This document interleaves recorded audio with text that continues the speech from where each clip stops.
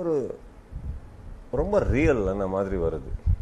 அவர் fake பண்ண மாட்டார் எதுவுமே, on screen off screen fake பண்ண மாட்டார்.